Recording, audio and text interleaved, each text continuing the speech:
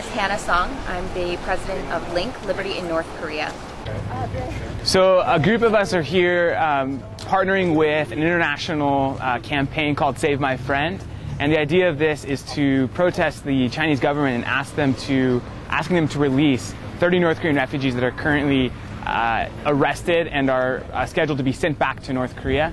And so we're here to ask the Chinese government not to repatriate these 30 North Korean refugees.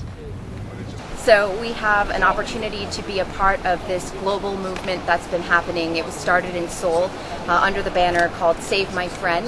It was just a few concerned citizens in South Korea who decided that they wanted to, they heard about this group of 30 North Korean refugees that were arrested in China, and they wanted to put this global attention on China to encourage them to not send them back because of China's policy of repatriating North Korean refugees. This is also an important situation because it is the first known group of refugees since the new Kim Jong-un regime has been in place.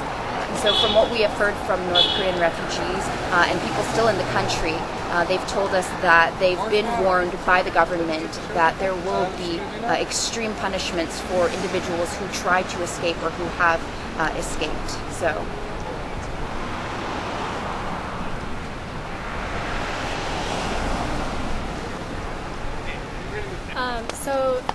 30 North Korean refugees are being held by the Chinese government right now, and the Chinese government is threatening to repatriate them where they will face execution or life in prison camps. So we're here just to kind of raise awareness and bring attention, especially here at the Chinese consulate. Well, they estimate that there's between 30 to 50,000 refugees hiding in China today.